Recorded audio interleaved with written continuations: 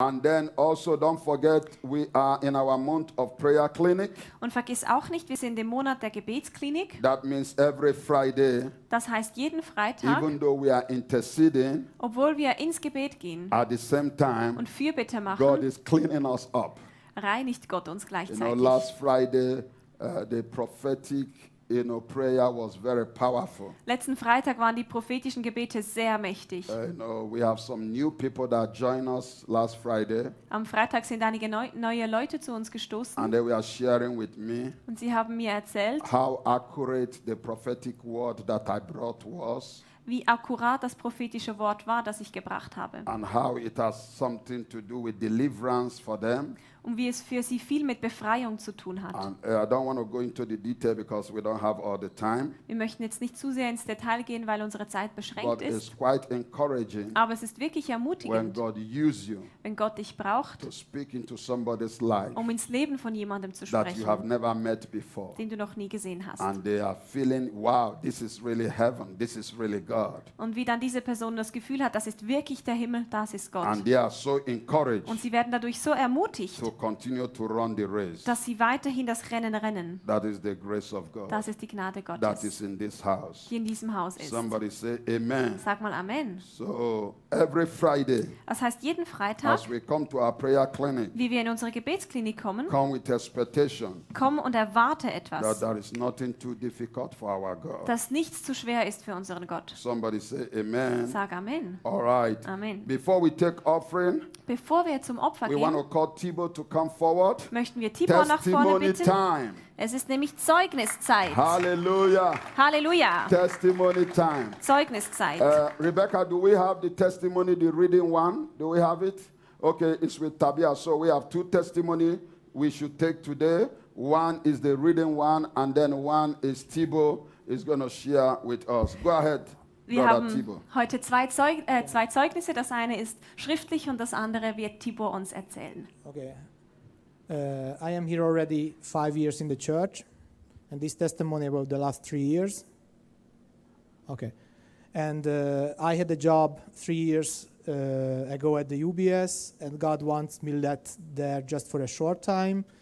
And after that, He picked me up again, and there was a lot of, or a very long walking path, and Pastor John helped me during the last 3 years by prophecy, instruction, and advices.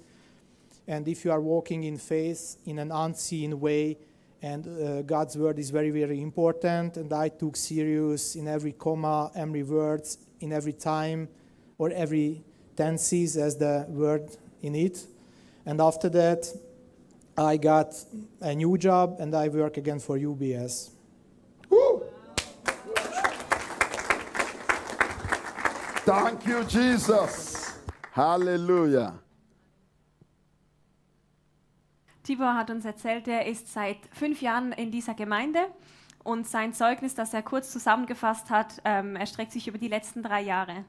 Er hat vor 3 Jahren eine Stelle gehabt bei der UBS, hat aber nur kurze Zeit da gearbeitet. Gott hat ihn dann wieder zurückgerufen in eine andere Aufgabe. Und in dieser ganzen Zeit hat er wirklich gesehen, wie Gott ihn geleitet hat, ihn geführt hat, wie Pastor John ihn an der Hand genommen hat und ihn mit prophetischen Worten, mit Anweisungen und Prophetien ihn wirklich darin geleitet hat. Und Tibor hat gesagt, er hat es wirklich sehr ernst genommen. Jedes Wort, jedes Komma hat er alles sehr ernst genommen. Und er kann jetzt hier Zeugnis geben, dass er wieder für die UBS arbeitet.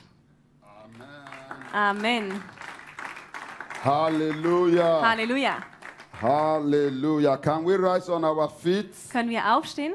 That is only God can do those miracles. Nur Gott kann solche Wunder Man tun. cannot do it. Menschen können das It's nicht. only God. Nur Gott. Stretch out your hands towards Him Streckt eure Hände aus zu and ihm begin to bless Him and bless the name of the Lord und segnet ihn, segnet den Namen des Herrn, that have done this great thing. der dieses Große getan And hat. pray Und bete, that God will use him dass Gott ihn braucht as an apostle in the marketplace als Apostel auf dem to Marktplatz, make a big difference. dass er da einen großen Unterschied machen Go kann. ahead, pray, pray, pray. Bete, Father, bete, Lord, bete. we pray. Vater, wir And we beten bless your holy name for your son. und wir segnen deinen heiligen Namen für deinen And we Sohn. thank you Und wir danken for dir that which you have done. für das, was du getan And we hast. pray, Lord, Und wir beten, that you will Herr, increase him dass du ihn zunehmen even lässt, more and more. immer mehr. And let it be obvious Und lass es offensichtlich that sein, you have called him dass du ihn berufen in hast such a time as this. in einer Zeit wie dieser. In Jesus' mighty name. In Jesu mächtigem Namen. Amen. Amen. Let's give Jesus a big clap offering. Hallelujah. Lasst uns Jesus einen großen Applaus geben. Halleluja. Thibaut, we rejoice with you. Tibor, wir freuen uns mit dir. Amen. Amen. Okay.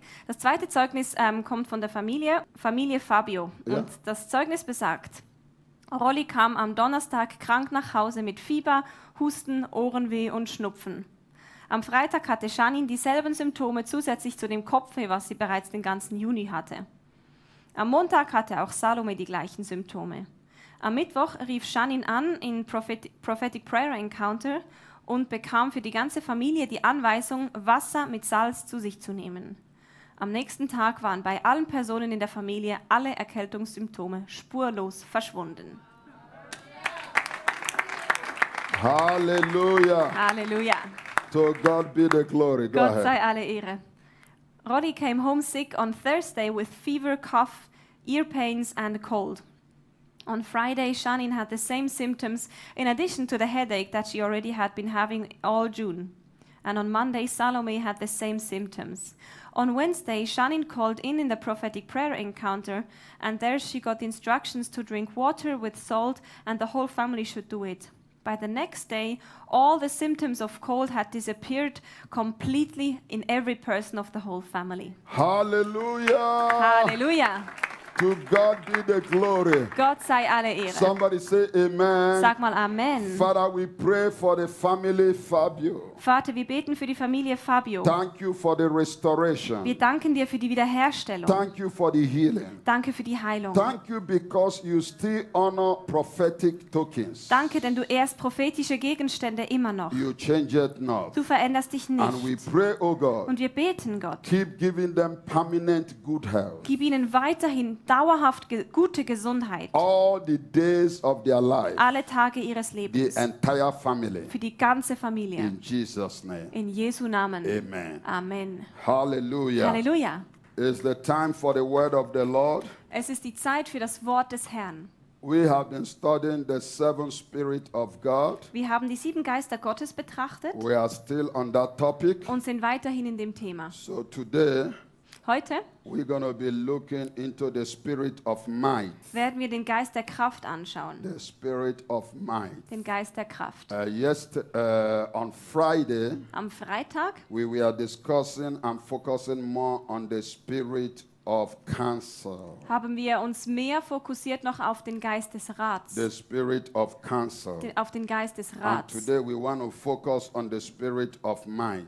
Heute möchten wir uns auf den Geist der Kraft fokussieren. But all the same, Dennoch, do not forget vergiss nicht, that I did mention to you time and time again ich sagte viele Male, that every child of God, jedes Kind Gottes, all we need alles was wir brauchen, to be able to succeed damit wir erfolgreich sein können, is the Holy Spirit. ist der Heilige Geist. Is the Holy Spirit. Ist der Heilige Geist. And that's why Deshalb, the seven spirit of God die 7 Geister Gottes, is coming from one root of the Holy Spirit. die kommen aus einer Wurzel vom Heiligen Geist. And when the Holy Spirit comes, Und wenn der Heilige Geist it kommt, begins to release wisdom, fängt er an, Weisheit, understanding, Verständnis, counsel, Rat, might, Macht, knowledge, Erkenntnis Reverence. und Ehrfurcht. and all that stuff Er bringt all das mit sich in our life. in unser The Leben. fear of the Lord Die Furcht des Herrn will then catapult us bringt uns dann into having a good relationship with God. da hinein, dass wir eine gute Beziehung mit Gott haben So that's können. why we are putting emphasis on encountering the Holy Spirit this month. Und deshalb legen wir auch diesen Monat den Fokus darauf, dass wir dem Heiligen Geist begegnen. Because it's only the Holy Spirit will bring us the spirit of truth. Weil nur der Heilige Geist wird uns den Geist der Wahrheit bringen. It's the Holy Spirit that will bring us the spirit of holiness. Und der Heilige Geist wird uns den Geist der Herrlichkeit It's bringen. the Holy Spirit that brings us the spirit of the Lord. Und der Heilige Geist wird uns den Geist des Herrn bringen. It's the Holy Spirit Der Heilige Geist that will also bring us the spirit of adoption. wird uns auch der Geist der Adoption bringen. You know, we have been translated Das heißt, wir wurden wie übersetzt, from darkness into light.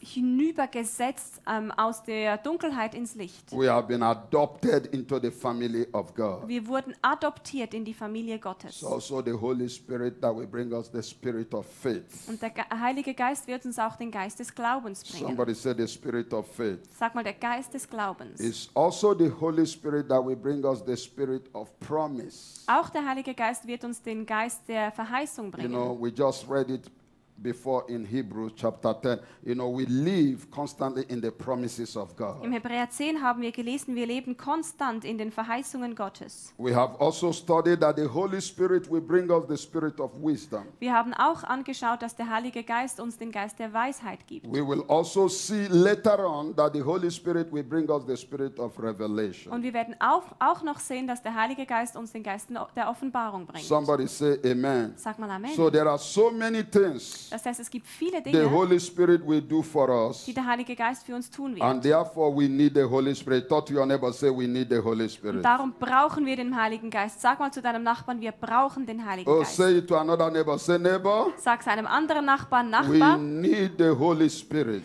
wir brauchen den Heiligen Geist. more than ever before. Mehr als je zuvor. So therefore we are trusting God Und so vertrauen wir Gott, to send us the Holy Spirit. dass er uns den Heiligen Geist sendet. In Jesus' name. In Jesu Namen. Amen. Amen. We want the Holy Spirit to dwell in us. Wir möchten, dass der Heilige Geist in uns wohnt. Amen. So Amen. the spirit of might Der Geist der Kraft come through the Holy Spirit. kommt durch den Heiligen Geist. And we also want you to know. Und wir möchten auch, dass ihr wisst, Okay, let me take a little bit recapture of what we said on Friday night. wir rekapitulieren ein bisschen von dem, was wir am Freitag gesagt haben. Concerning Umgekehrt. the spirit of counsel. Es geht um den Geist des Rates. And we said that the spirit of counsel Und wir sagten, der Geist des Rats, is the counsel of God. das ist der Rat Gottes. And that is one of God's name. Und das ist einer der Namen Gottes. And we emphasize how important that is. Und wir haben Betonung darauf gelegt,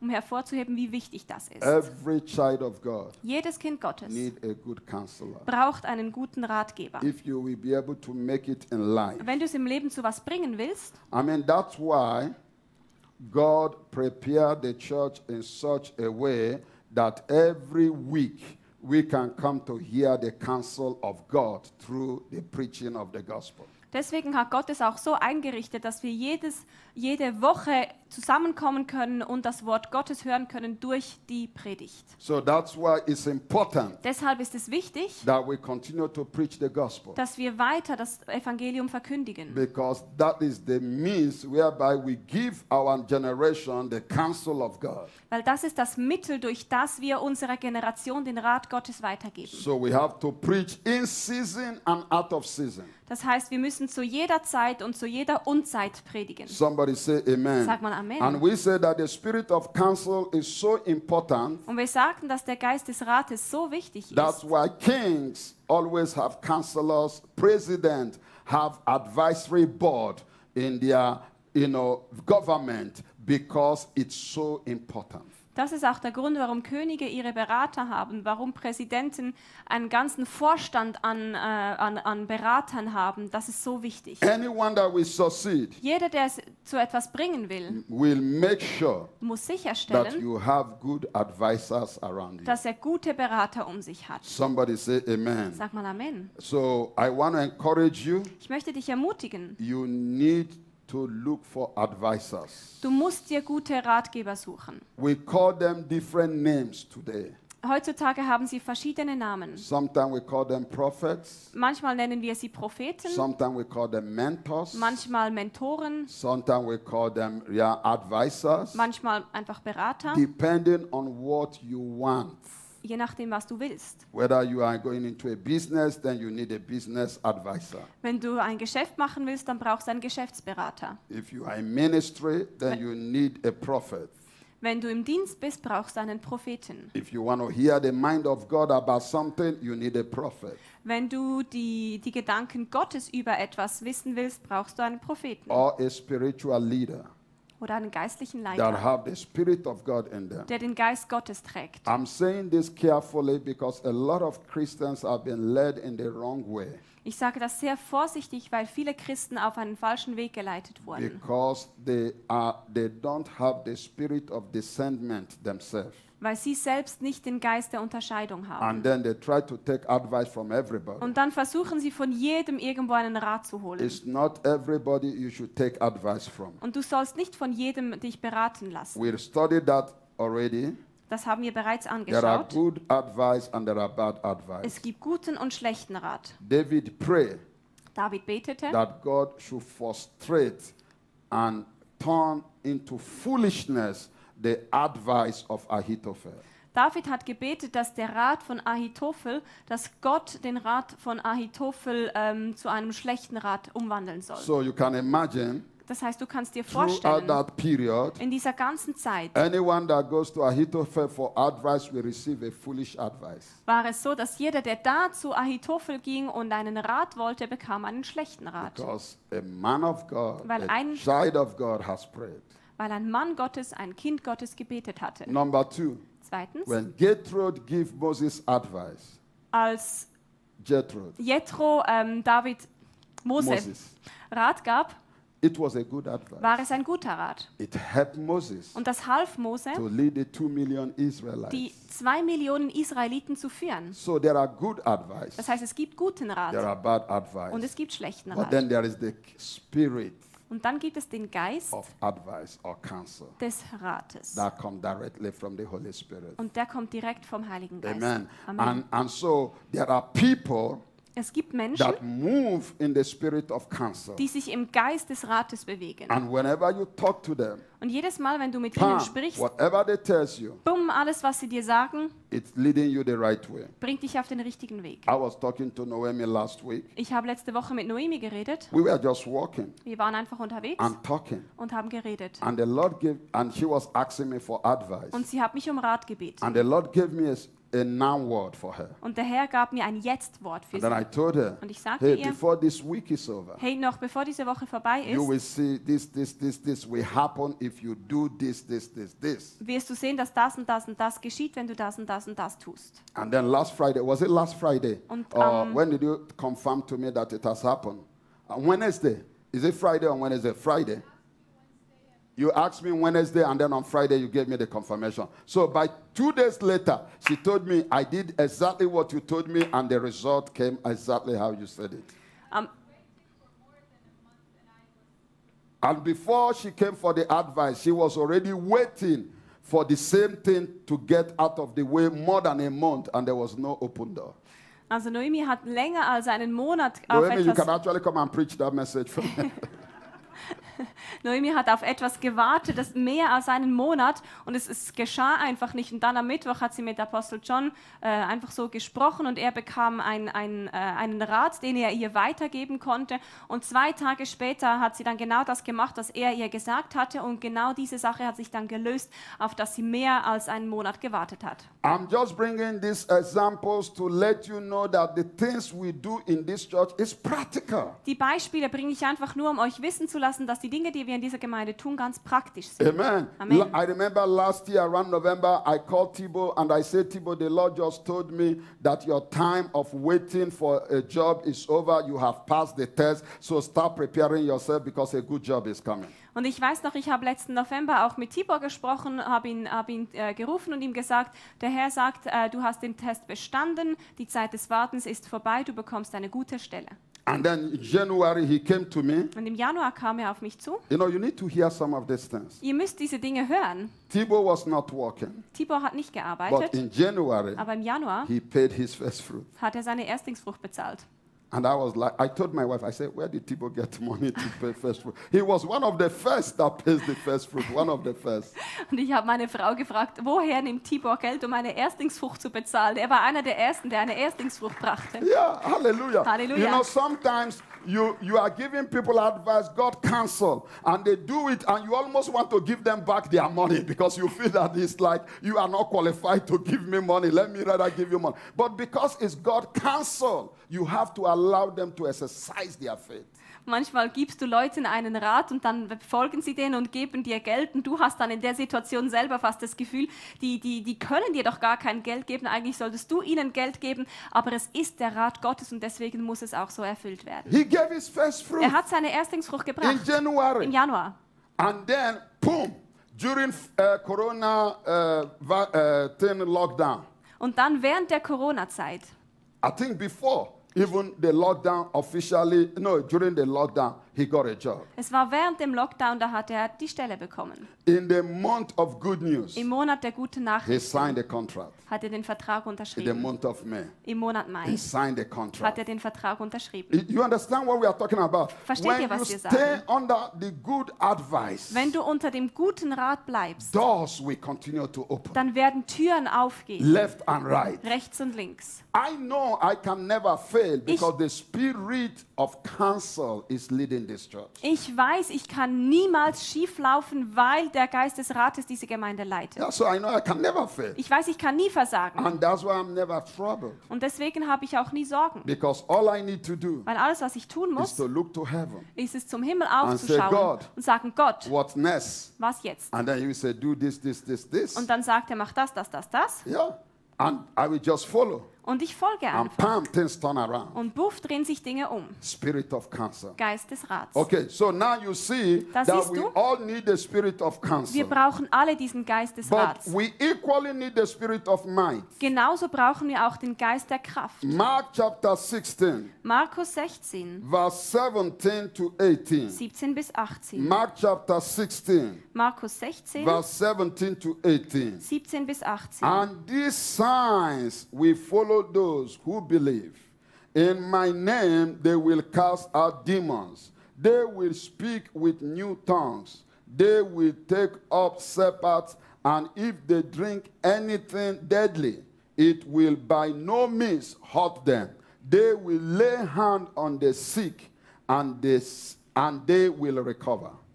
Markus 16, 17 und 18. Diese Zeichen aber werden die begleiten, die gläubig geworden sind. In meinem Namen werden sie Dämonen austreiben. Sie werden in neuen Sprachen reden. Schlangen werden sie aufheben. Und wenn sie etwas Tödliches trinken, wird es ihnen nichts schaden. Kranken werden sie die Hände auflegen und sie werden sich wohlbefinden. Hallelujah. Halleluja. So this is the power or the manifestation of the might of God. Das ist die Kraft oder die Manifestation der Kraft Gottes. When we are under the spirit of might, Wenn wir unter dem Geist der Kraft sind, we will find ourselves dann werden wir sehen, moving in the power of God. wie wir uns in der Kraft, in der Macht Gottes bewegen. We will find ourselves doing supernatural things. Wir werden sehen, wie wir Übernatürliches tun. But what I'm really interested about today Aber was mich heute wirklich is interessiert, to show us ist, how this might operates in our life. ich möchte uns zeigen, wie diese Kraft in unserem Leben wirkt. And also to show us Ich möchte uns auch how zeigen, this might, we can actually operate in this might. Because some of us hear about it, but we have not really experienced it in the dimension God wants us to experience it. ich möchte uns auch zeigen, wie wir diese Kraft umsetzen können und praktisch sehen können, weil einige von uns haben von dieser Kraft gehört, aber wir haben sie noch nicht wirklich erlebt. So first of all, in the book of Luke chapter 9, verse 1. Luke chapter 9, verse 1. Im Lukas 1, Vers 9. The Bible says, then he called his 12 disciples together and gave them power, that's might, and gave them power and authority over all demons and to cure disease. What was the scripture? Luke chapter 9, verse 1. Aha. Lukas 9, Vers 1. Luke chapter 9, verse 1. Er rief aber seine 12 Jünger zusammen und gab ihnen Kraft und Vollmacht über alle Dämonen und zur Heilung von Krankheiten. So notice what happened here. When Jesus called his disciples, the Bible says he did what? He gave them power and authority. So we're going to be discussing about that. He gave them what? Power and authority. Jesus rief seine Jünger und gab ihnen Kraft und Autorität. So one of the signs that you are the disciple of Jesus Christ is that you operate in power and authority. Und ein Zeichen, dass du in der Kraft Jesu Christi wirkst, ist, dass Kraft und Autorität kommt. And even he confirmed it in verse 19. Und er hat das in Vers 19 Luke chapter bestätigt.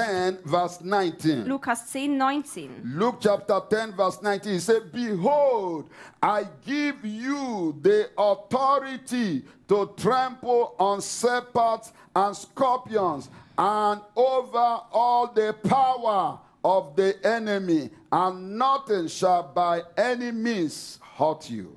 Und es steht da, siehe, ich gebe euch die Vollmacht, auf Schlangen zu treten und über alle Gewalt des Feindes, und nichts wird euch in irgendeiner Weise schaden.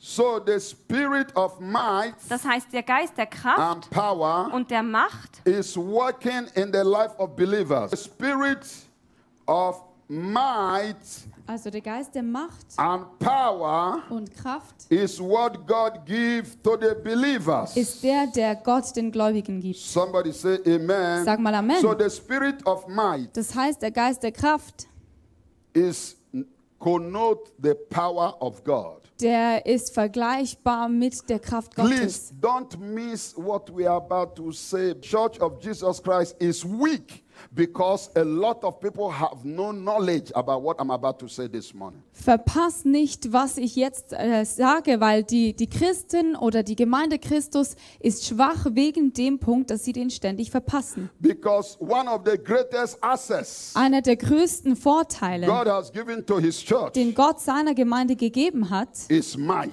ist Kraft. Is might. Ist Kraft. And God wants us to move in that dimension. Und Gott möchte, dass wir in dieser Dimension arbeiten und wirken. Now there are different types of power. Und es gibt verschiedene Arten von Kraft. Different types. Verschiedene Arten. Number one, Nummer 1, there are what we call es gibt sogenannte legitimate power, eine legitime Kraft. or you call it legal power. Oder so wie eine legale Now, Kraft. what I will do is I will quickly run this. If you are writing note, write note. I will quickly run them quickly, and then I will take one or two of them and explain it for you to really understand as a child of God how you can operate in this might, in this power. Und ich werde kurz da durchgehen und nehme 1 und 2 oder 1, 2 davon und dann erkläre ich wirklich da die Kraft darin. Okay, so number one, legitimate. Somebody say legitimate. Also Nummer 1, die legitime oder legale Or legal Kraft. power. Somebody say legale legal Kraft. power. Sag mal legale Kraft. Number two, Nummer 2, there is what we call cultural power. es gibt eine kulturelle Kraft. Then we have physical power. Dann haben wir wie die physische Kraft. Then we have position power. Dann haben wir die Kraft in einer Position. Then we have aggressive power. Und dann haben wir eine aggressive Kraft.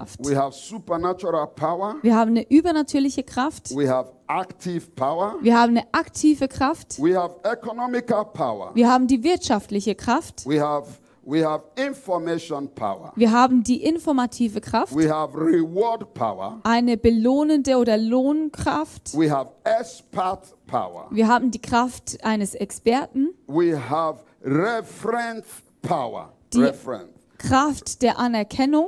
We have charismatic power. Die Kraft des Charismatischseins. We have moral power. Morale Kraft. And then we have inbuilt power. Und dann eingebaute Kraft. So the difference power, Und die verschiedenen Kräfte, they are function in different situations. die funktionieren auch in verschiedenen Situationen. I mean, there are more than that. Es gibt natürlich mehr als diese. Just for the sake of our studies, Aber jetzt einfach für unser Studium I heute have assembled these few. habe ich diese paar aufgelistet. But the point is, Der Punkt dabei ist, based on the scripture that we read before, basierend auf der Schrift, die wir zuvor gelesen haben, where the Bible says, wo die Bibel sagt, Jesus called his 12 disciples Jesus hat seine 12 Jünger zusammengerufen and he gave them power and authority. und gab ihnen Kraft und Autorität. And so that means Das bedeutet also, there is difference between power and authority. dass da ein Unterschied ist zwischen Kraft und Autorität. So we want to look closely. Und wir wollen das genauer anschauen. What are the difference? Was sind die Unterschiede? Because it will enable us Weil das wird uns dann stärken to oder then befähigen, understand these different dynamics or dynamics power that we have in the kingdom. die Dynamik zwischen diesen verschiedenen Kräften zu verstehen. So first of all, Erstens, you can have du power kannst Kraft haben, to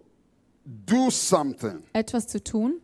For example, Zum Beispiel with power, mit Kraft you can achieve doing something, but sorry, let me take it again. Let me take it in a very simple form so that we don't go around. Also ich möchte es simpel ausdrücken. Power Kraft is the capacity ist die Kapazität, to do something. etwas umzusetzen. Authority Autorität is the right ist das Recht, to do something. diese Sache zu tun. Do you understand it now? Verstehst du? So power Also Kraft is the capacity ist die Kapazität, to do something. etwas zu tun. And authority Und Autorität is the right ist das Recht, to do something. eine Sache zu tun. So if you want to put it in a definition form, Wenn du das also definieren möchtest, you can actually say kannst du sagen, that power dass Kraft is a way eine Art und Weise ist, that we exercise individual influence wie wir individuellen Einfluss ausüben können. over situation or people or something. In Situationen oder bei Menschen oder und so weiter. Authority Autorität is the legal and formal right ist das legale Recht to a person durch oder für eine Person, who can take decision die Entscheidungen or treffen kann decisions, giving orders und Anweisungen geben and kann commands und Befehle to erteilen kann others to perform a particular task. und dies anderen weitergeben kann, um dann eine bestimmte Aufgabe zu erledigen. Now keep listening,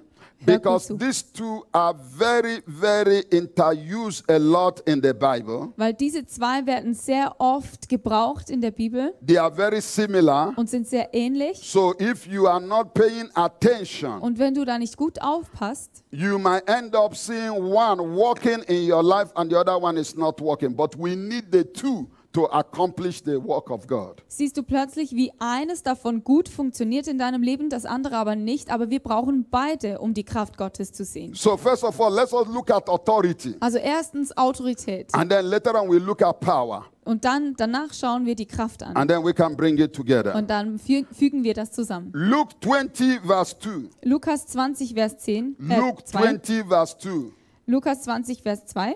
And spoke to him, saying, Tell us, by what authority are you doing these things? Or who is he who gave you this authority? Und redeten mit ihm und sprachen, sage uns, in welcher Vollmacht tust du dies? Und wer hat dir diese Vollmacht gegeben? Okay, verse 3. So they are asking Jesus this question. But he answered and said to them, I also will ask you on one thing, and answer me. Verse 4. The baptism of John, was it from heaven or from man? Actually, he has already answered the question here. Go ahead. Also Vers 3. Er aber antwortete und sprach zu ihnen, auch ich will euch ein Wort fragen. So sagt mir, war die Taufe des Johannes vom Himmel oder vom Menschen? Und somit hat er bereits ihre Frage beantwortet. Because indirectly, Weil indirekt he's telling them sagt er ihnen, that if the authority of John come from heaven, I'm also from heaven. Dass wenn So die my Autori- authority come from heaven. also wenn die Autorität von Johannes vom Himmel kam, dann ist es automatisch dieselbe Autorität, die auf mich kommt. Also ist meine Autorität vom Himmel. Amen. Amen. So the point here is, Hier ist der Punkt. when we talk about authority, Wenn wir von Autorität sprechen, we are talking about that the authority of God has a way of lifting somebody in an office. He put you in a position, and it's not by how much you do, it is because God or whoever that was in authority decide to put another person in authority.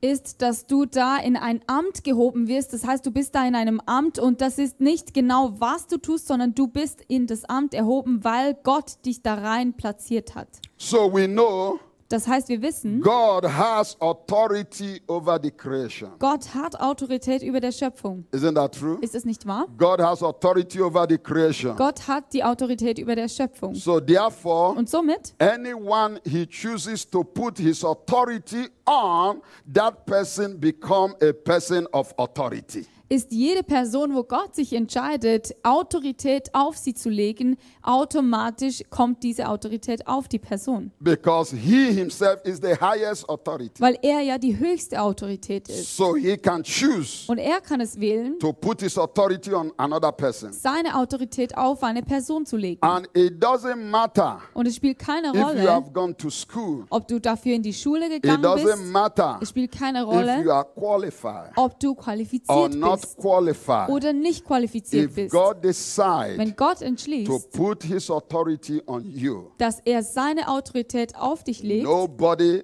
can undo it. dann kann das niemand wegnehmen. And that's why you see in the Bible, Und deshalb siehst du in der Bibel many are times, ganz oft people that are weak Leute, die schwach sind, is the one that God decides to put his authority on. sind oftmals genau die, wo Gott sich entschließt, seine Autorität auf sie zu legen. Just to prove Einfach um zu that he is beweisen, in charge. dass er die Kontrolle hat. Somebody say amen. Sag mal Amen. And so we need to understand Und so müssen wir verstehen, authority is something that one authority can pass on. dass Autorität etwas ist, was eine Autorität jemand anderem weitergeben kann. Somebody say amen. Sag mal Amen. So Luke 4:36 says, Also Lukas 4, 36. 36 sagt, then they were all amazed and spoke among themselves, saying, what a word this is, for with authority and power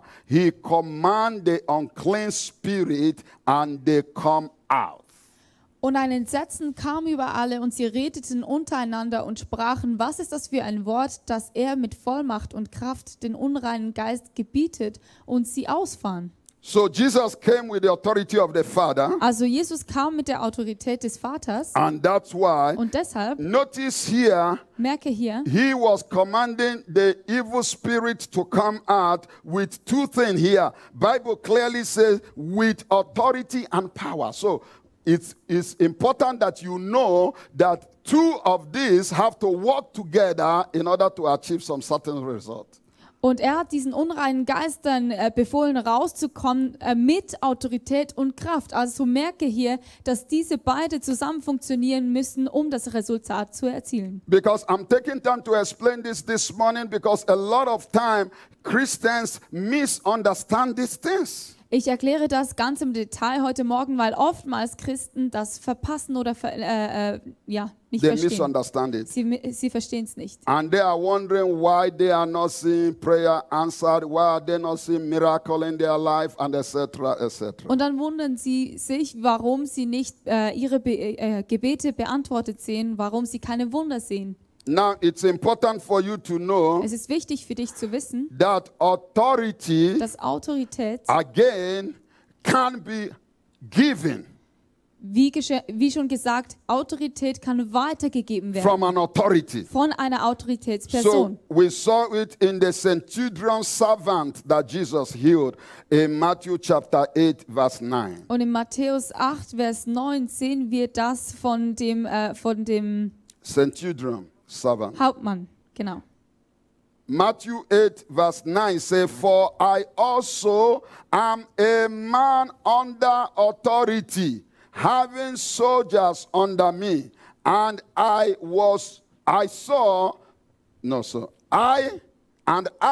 say to this one, go, and he goes. And to another, come, and he come. And to my servant, do this, and he does it. Denn auch ich bin ein Mensch, der unter Vorgesetzten steht und habe Kriegsknechte unter mir. Und wenn ich zu diesem sage, geh hin, so geht er.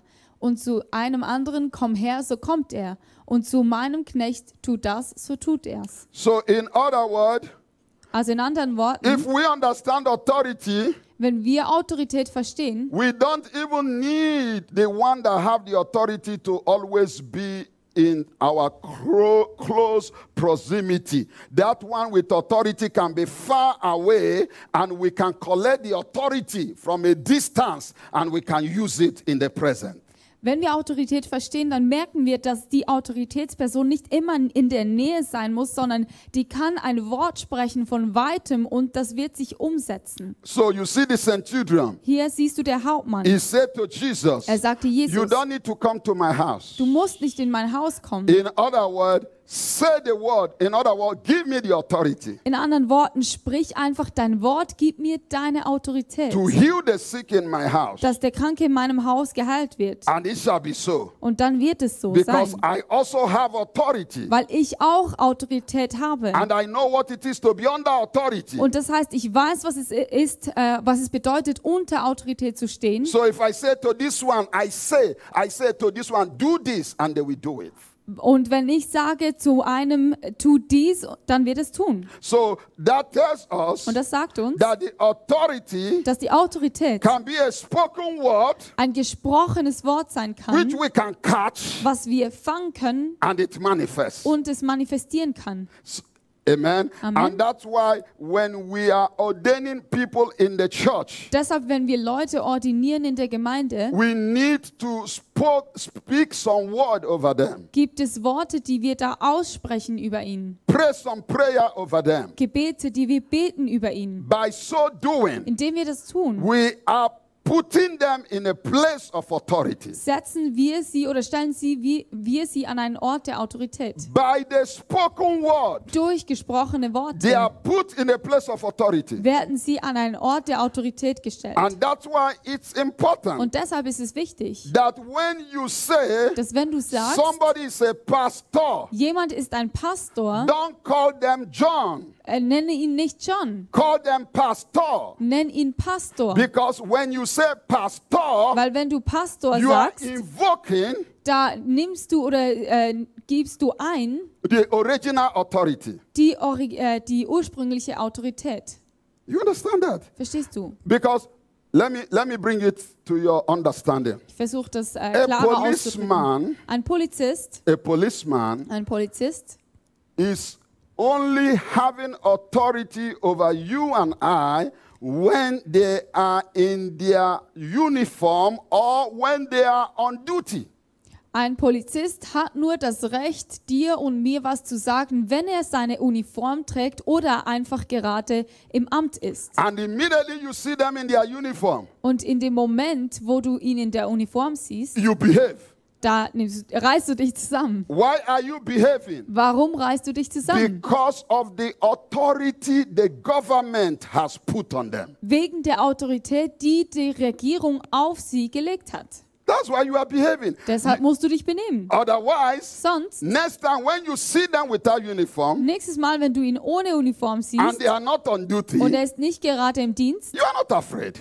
hast du keine You don't Angst, say, oder? oh, this man is coming. No, because there was nothing showing that they have authority. Da sagst du nicht, oh, er kommt, weil nichts zeigt dir, dass er in Autorität ist. Do you understand that? So Verstehst the du? word pastor Das Wort is an Pastor authority that is bestowed upon somebody. So we don't wear uniform, but we carry the identity. And the identity is the name.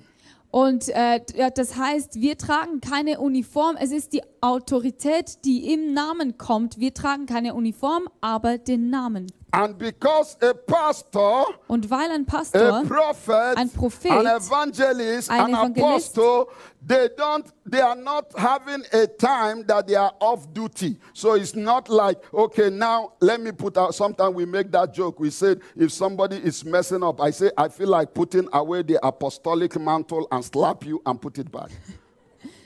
Und all diese Leute im Dienst, die haben nicht Dienstzeit und dann irgendwie später nicht mehr. Und deshalb mache ich manchmal so einen Witz, dass ich sage, lass mich doch mal kurz meinen Apostelmantel ausziehen, dir ein bisschen verpassen und dann den Mantel wieder anziehen. Ein bisschen verpassen, ein bisschen. She modernize it.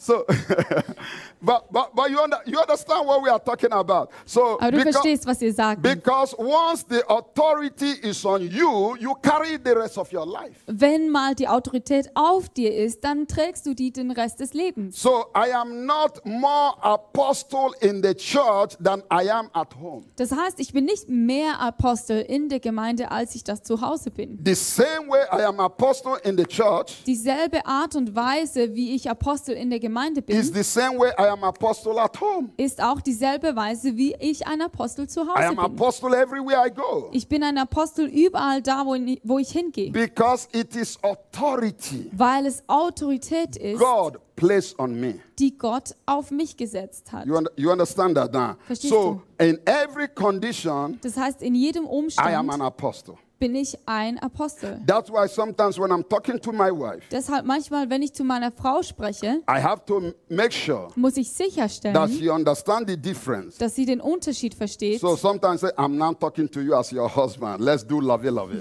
Und dann muss ich manchmal sicherstellen, dass sie versteht, dass wir gerade gewechselt haben. Und da sage ich sprich jetzt zu dir als dein Ehemann, lass uns einander lieben. Yeah, so that she doesn't think I always live in the spirit. Und so, dass sie denkt, dass ich nicht nur im Geist lebe. So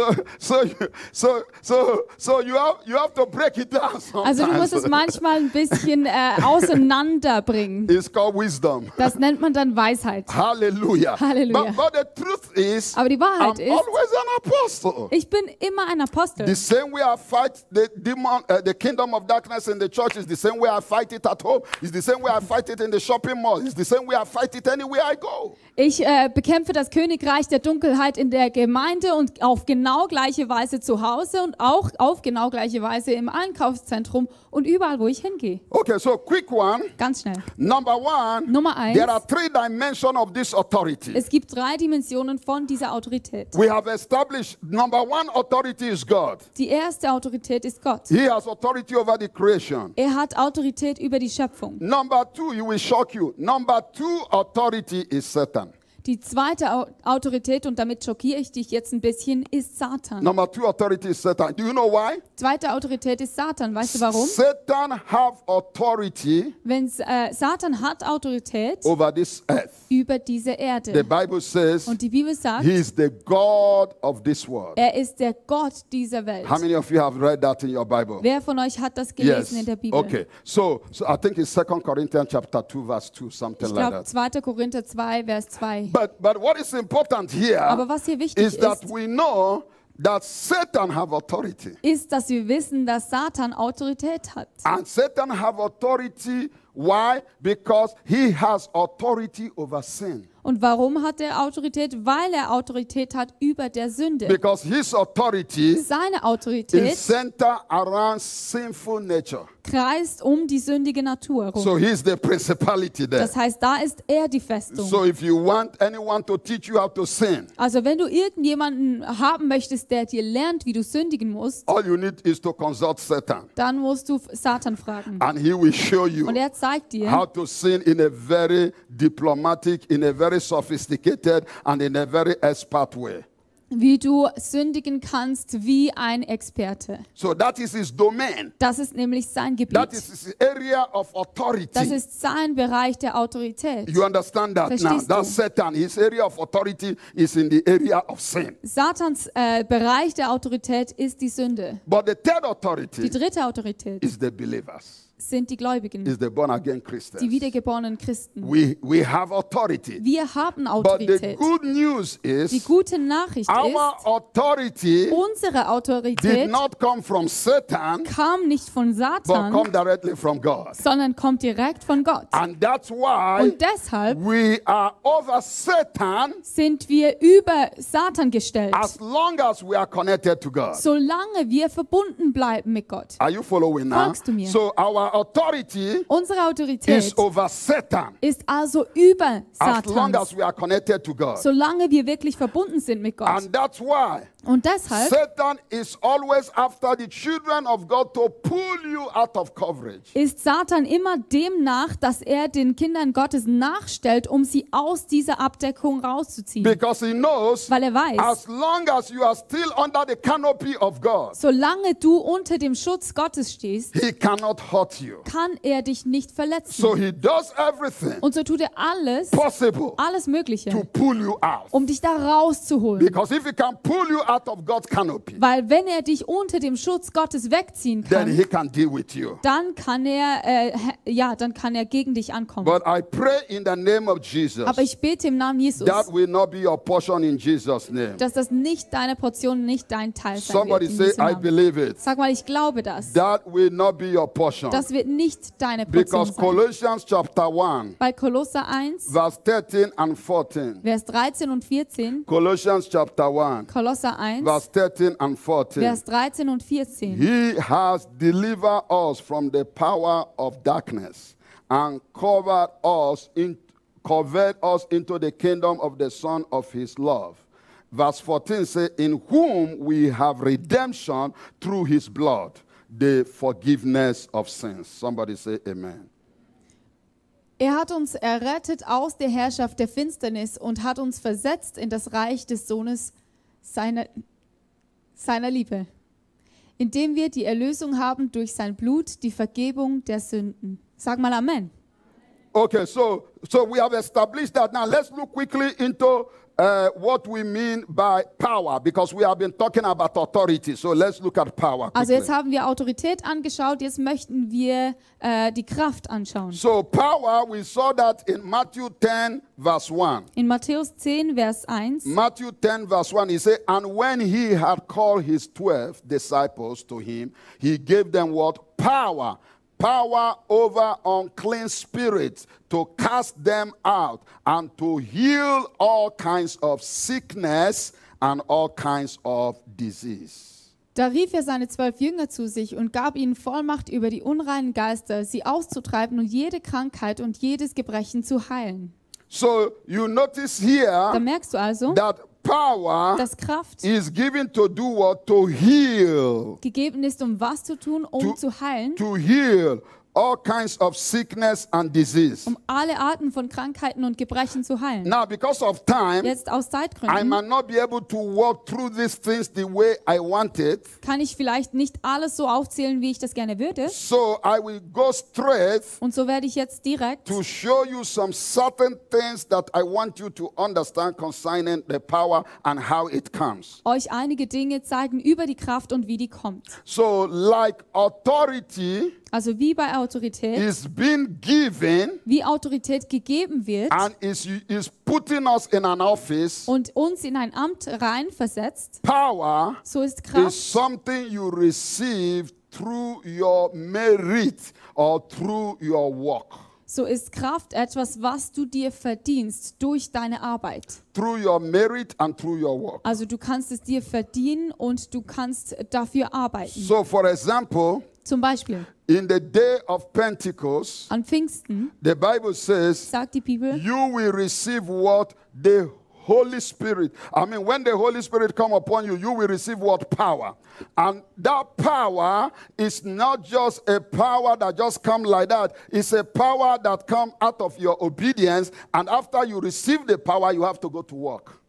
also du wirst Kraft empfangen durch was? Durch das der Heilige Geist auf euch kommt. Und das ist etwas, was passiert wegen dem Gehorsam, den wir haben. Und nachdem wir das empfangen haben, müssen wir damit arbeiten. So Acts chapter 1 verse 8. That's the Apostelgeschichte scripture I just quote. So he 1 said, Vers 8. he said, after the Holy Spirit has come upon you, Nachdem der Heilige Geist auf dich gekommen you will ist, receive power. empfängst du Kraft. And when you receive the Und power, wenn du Kraft he empfangen said, hast, you shall be my witnesses to me in Jerusalem. So you have to go to work. And into all Judea and Samaria and to the end of the earth. da steht, wenn der Heilige Geist auf euch gekommen ist Und ihr werdet meine Zeugen sein in Jerusalem und in ganz Judäa und Samaria und bis ans Ende der Erde. And then don't forget, Und vergesst nicht, before the power come, bevor die Kraft kam, they work for it.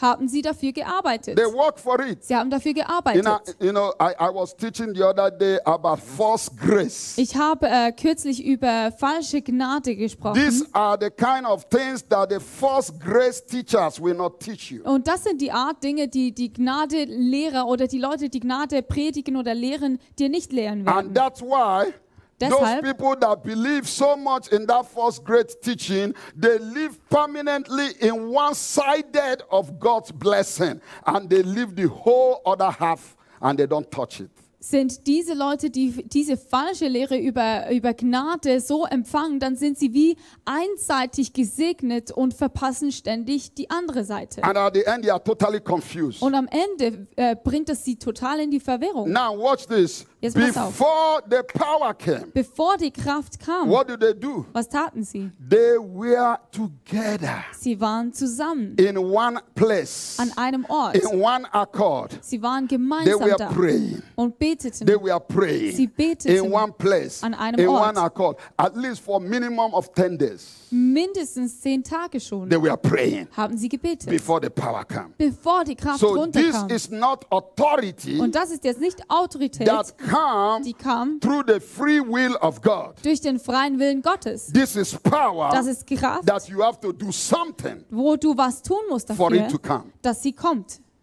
You understand that now? Verstehst So it's du? two different things. Und das sind zwei So verschiedene some Dinge. Christians, they are working with authority, but they have no power. Und manche Christen, die wandeln in Autorität, aber haben keine Kraft. They are working with authority, Sie wandeln mit but they Autorität, have no power. haben aber keine Kraft. So they are limited Und so sind sie what they limitiert can do in the kingdom. von dem, was sie im Königreich tun Are können. you following? Folgst So du now mir? watch this. Jesus, Und Jesus, the Son of God, der Sohn the Gottes, God in human flesh, der Gott in menschlichem Fleisch, before bevor he moved into power, er in die Kraft reinging, the Bible says sagt die he Bibel, fasted fastete er. for how many days? Wie viele Tage? 40 days. 40 Tage. He had to go into the wilderness. Er musste 40 Tage in die Wildnis. Now, don't forget, Und vergiss nicht, Holy Spirit came. der Heilige Geist kam God confirmed the authority. und Gott hat die Autorität bereits He said, bestätigt. this is my beloved son, Und er sagte, dies ist mein geliebter in Sohn, whom I am well pleased. an dem ich wohlgefallen In habe. other words, In anderen God is Worten, confirming authority Gott bestätigt seine Autorität upon Jesus, auf that Jesus, Jesus is the Son of God. dass er der Sohn Gottes ist. But he need power Aber er brauchte dann Kraft, to operate on earth. um da wirklich auch auf Erden etwas zu bewirken. So for the power to come, Und um die Kraft zu he empfangen, moved into fasting and ging prayer. er ins Fasten und ins Gebet. And after fasting and prayer, Und nach dem Fasten und that was Beten, when he began to move in miracles, das war der Moment, wo er anfing, in Wundern zu signs wirken. and wonders, Zeichen und Wunder. because power Weil Kraft has come. kam rein. So there are so many Und Christians, es gibt so viele they are Christen, not seeing signs and wonders. sie sehen keine Zeichen und keine They Wunder. have authority. Sie haben zwar They are the Autorität, children of sie God, sind Kinder but they Gottes, don't have power. aber sie haben keine Kraft. They don't have power. Sie haben keine Kraft. And that's why Und genau they are deshalb wondering, wundern sie sich why are dann, they in the same problem? warum sind sie am gleichen Year after Problem year. Jahr um Jahr? Because Weil power Kraft is not what somebody can give to you. ist nicht etwas, was dir jemand weitergeben kann. Power Kraft is what you will receive Ist etwas, was du empfängst, by aligning yourself indem du dich aufstellst to the principle of God. und eins machst mit den Prinzipien Gottes. So what happened in the church Was geschieht in der is that Gemeinde, when I show up, ist, dass wenn ich mich I zeige use my authority oder wenn ich reinkomme, brauche ich meine Autorität and my power und meine Kraft, to drive away your sickness, um deine Krankheit wegzutreiben, drive away your pain. deinen Schmerz But wegzutreiben. you need your power Aber da brauchst du deine to Kraft, make sure the sicherzustellen, sickness never come back. dass diese Krankheit nicht zurückkommt. Oh, you can clap. You can clap. Ja, That's ihr a könnt good place to klatschen. clap. That's a good place to clap. Das ist ein guter Ort zu klatschen. So we have so many Christians in the church Und wir haben so viele Christen in der Gemeinde, going over and over again to prayer altar. die gehen immer und immer wieder an den Gebetsaltar. Pray for me, Pastor. Bete für mich, Pray for Pastor. me, Pastor. Bete für Some mich, people Pastor. even pay money to pastors to fast for them. Manche Leute zahlen sogar Geld an andere Pastoren, damit die Pastoren für sie fasten. And do you know why? Weißt du warum? Because they don't understand Weil sie nicht that verstehen, the pastor dass der is Pastor increasing in his power. in seiner Kraft dann zwar zunimmt, And you, aber you du are not moving forward dich nicht vom Fleck bewegst, because you are too lazy weil du zu faul bist, to pray for yourself, für dich selbst zu beten, fast for für yourself, dich selbst zu fasten, engage in midnight prayer. ein Mitternachtsgebet zu You know, machen. there are different strategies Da gibt es verschiedene Strategien, God has given to us die Gott uns gegeben to hat, grow our spiritual muscles. um unsere geistlichen Muskeln aufzubauen. One of them is prayer. Eins davon ist Gebet. Another one is fasting and prayer. Ein anderes davon ist Fasten und Gebet. Another one is midnight prayer. Ein anderes ist das Mitternachtsgebet. Another one is early morning prayer. Eine andere ist das Frühmorgen, also das Morgengebet. Another one is do good. Etwas Be anderes generous. ist Gutes zu tun und großzügig zu Another sein. one be a intercessor. Ein anderes ist es zu sein, ein Pray Fürbitte-Leister for zu the sein. well-being of people. Bete fürs Wohlsein der Menschen. Intercede for situations. Leiste Fürbitte For für Situationen, für Nationen. You realize that when you do all this spiritual exercise, Und plötzlich merkst du, dass wenn du all diese geistlichen Übungen you machst, see what we call a spiritual exercise. wir nennen das geistliche Übungen, Your spiritual muscles deine geistlichen are Muskeln getting stronger werden trainiert und werden stärker and stronger und stärker and stronger. und stärker. And devil Und der can Teufel bring you down kann dich nicht mehr because runterbringen, you have already authority weil du bereits Autorität by hast salvation. durch die Errettung. By salvation, Durch die you have Errettung. authority. Du hast die Autorität But you schon, need aber du to brauchst grow your power. deine Kraft, du musst die And your aufbauen muscles. und deine Muskeln And stärken. grace, false grace teachers will not teach you this. Und die Lehrer, die Gnade falsch lehren, die lernen das eben dann nicht. You know why? Weißt du They warum? want you to continue to be weak Weil sie weiterhin von dir erwarten, dass du schwach bleibst, so that they can feed on your emotions so dass sie dich emotional speisen können. and manipulate your emotions. Und dann wirst du emotional And they manipuliert. can feed on you. Und sie können dich immer weiter And, the- speisen, and therefore sozusagen. you will hear only feel good message. Und dann hörst du immer nur diese Feel-Good-Botschaften. Exactly what you want to hear. Also ein Gutgefühl. They will Genau give it das, to you. was du hören möchtest, werden sie dir auch predigen. But we need power. Aber wir brauchen Kraft. Somebody say we need power. Sag mal, wir brauchen Kraft. We need power. Wir brauchen Kraft. Because if we move in power, Weil wenn wir in der Kraft uns half bewegen, of the problem in the church will not be there. dann wären die Hälfte der Probleme in der Gemeinde gar nicht da. Somebody say amen. Sag mal Now Amen. look a typical example. I'll give you two examples and I close. Ein typisches Beispiel werde ich euch geben und dann schließen wir ab. In Acts chapter 19, In Apostelgeschichte 19, there is a famous story there da gibt es eine Geschichte, known as the sons of Sceva. bekannte Geschichte. Now, these sons of Sceva, okay, just say that you can follow me up if you don't get it. We will get it later on because we don't have time to read it, okay? Yeah. So these sons of Sceva, you can also say the English word in Sceva. case, yeah. Okay. And it's important that you understand Also es ist wichtig, dass du verstehst, that they, even though they were serving under a priestly father, dass diese Söhne unter einem Priester dienten. when you have time, go home, read it, chapter 19 of the book of Acts. Also in Apostelgeschichte 19, wenn ihr nach Hause geht und Zeit habt, dann lest das. Now they came and they saw Apostle Paul Da kamen sie und sahen Apostel Paulus, moving in authority and power. wie er sich in Autorität und Macht bewegte. And then they said, Und sie sagten, this is easy. das ist einfach, We can also do das it. können wir auch tun. Because Paul is doing it. Weil Paulus tut es ja auch. So they went to a demon Und sie ging zu einem Dämonen. and they see a man with demon possessed Sie sahen einen Dämonen, einen besessenen Mann and they said, und sagten, in the name of Jesus Christ, whom Paul preaches, we command you demon to come out. im Namen Jesus Christus, der Paulus lehrt, befehlen wir dir, Dämonen, rauszugehen. And the Bible says Und die Bibel that sagt, the man that was demon dass possessed, der Mann, der besessen war, look at them sie anschaute and see that they have no power und sah, dass sie keine Kraft haben, to do what they are doing. um das zu tun, was sie gerade So tun he wollen. jumped on them Und so sprang er sie an. and the Bible says he beat them mercilessly Und die Bibel sagt, er hat sie unglaublich verprügelt. and he naked them. und sie waren komplett nackt, And he wounded them. hat sie verletzt. That is the church today. Und so ist die Gemeinde That is heute. the church today. So ist die Gemeinde You heute. are going around Ihr geht umher, saying to demons, sagt I Dämonen, command you ich befehle dir, out in raus, the name of God, John Sagoe. im Namen vom Gott von John Sagoe. And the demon is saying, no, it doesn't work like that. Und der Dämon sagt sich, nee, so funktioniert das Ganze nicht. Because John Sagoe is beating me around and bullying me around in Switzerland, you cannot come and do the same for me because you have no idea how much prayer John Sagoe has invested. You have no idea how much fasting John Sagoe has fasted before he come out.